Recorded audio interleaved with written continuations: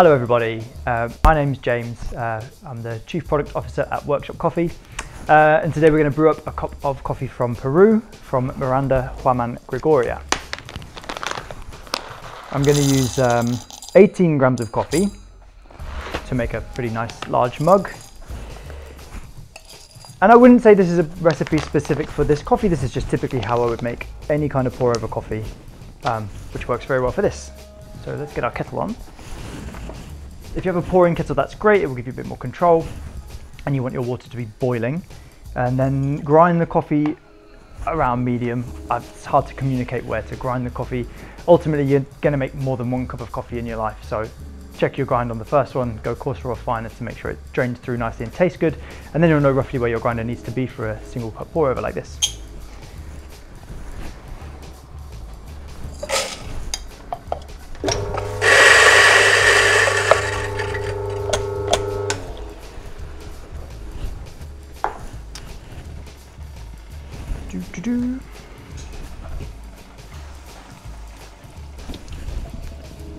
I'm just going to rinse the filter paper in tap water, because it's very likely if you're brewing nice coffee at home, you're going to want to find nice water to brew with as well.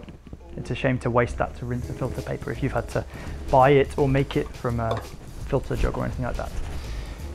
So water's boiled, and also with a plastic brewer it doesn't really matter about getting it warm. If you've got a ceramic one, maybe put it on your kettle when you're brewing or when you're boiling it or something like that to warm it up. Or you can rinse it if you want to. So 18 grams of coffee go in. Give it a little shake.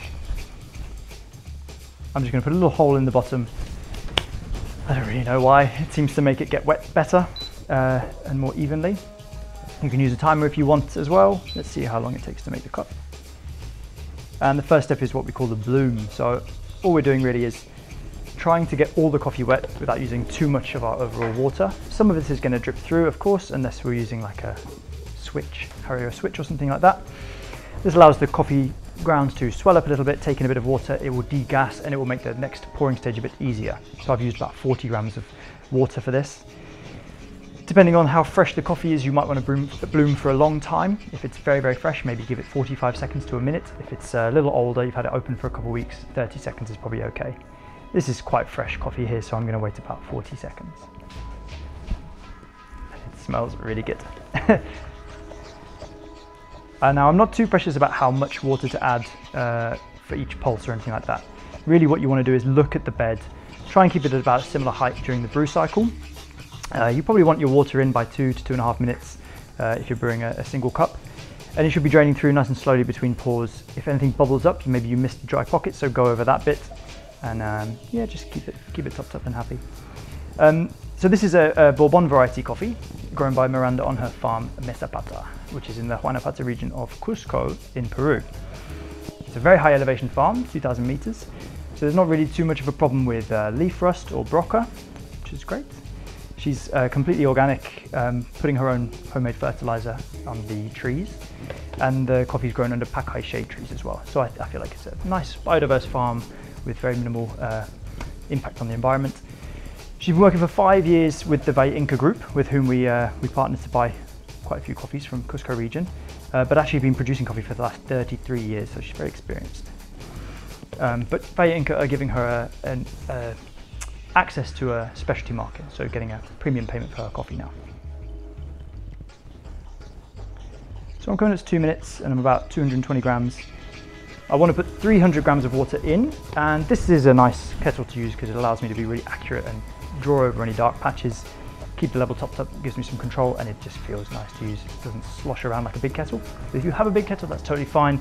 You might want to grind a bit finer because there'll maybe be a bit more bypass happening in your coffee brewing. I would recommend using an immersion method if you have a normal kettle, and if you're doing pour over, this is a worthwhile investment after sorting out your water and your grinder. So we're at 230 and 300 grams.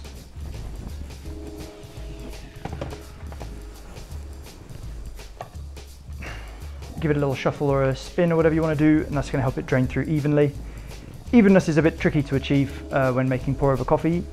Every brewer is somewhat flawed. I like the V60 particularly. but there will be some bypass happening. Doesn't really matter. The flavors are still going to be relatively nice. If you get good water, good coffee, and a good grind size, you can go down the rabbit hole of perfecting your brewing, but I don't think it's worth it. Just have fun with the process.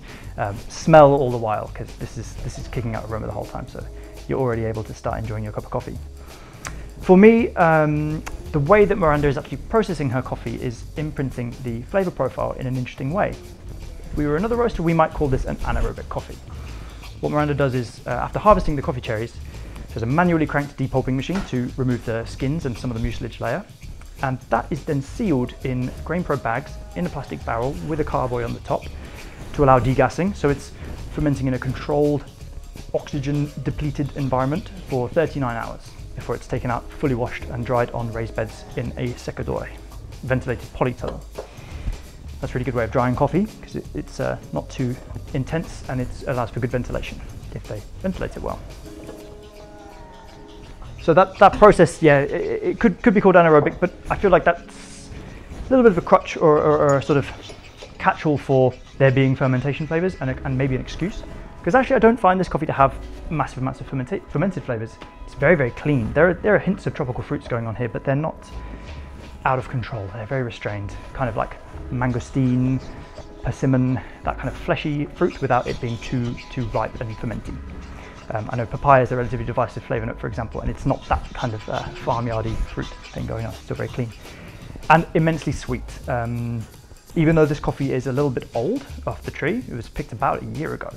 Because of the density of the fruit and the way it's been dried, and you know, being very rigorous in when we were vetting the samples to buy it, we knew it had very long legs, and it still tastes incredibly fresh for being a relatively old crop. So we're getting some early picking samples from Miranda already at this point. And the idea of a coffee producer being armed with the infrastructure and the knowledge to create clean lots in a controlled environment, but also produce coffee with this kind of stability is very exciting. And being one of the many producers we work with Valle Inca, I'm pretty sure we're going to want to work with Miranda again for years to come. This might be a bit hot, but let's taste.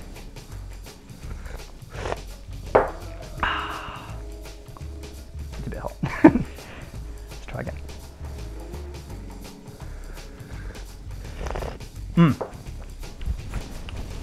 All the sugars. It's so sweet. It's really, really sweet. I feel like you could stand a spoon in it. I like that this is a bit of a medium roast. We're not doing a massively light roast on this. It's got a good amount of caramelization to it, so there's some depth to the sugars, not just one-dimensional. It's a bit more rounded. The acidity reminds me of oranges in that it's a sweet citrus going on. It's not bright lemony citrus, but it's kind of orangey. And like I mentioned before, those tropical fruit flavors are really, really nice as well. So it's kind of complex, but at the same time very comforting. A real all-rounder, ticks a lot of boxes. For me, a really great example of what Peru is capable of doing. That's it. Enjoy your coffee.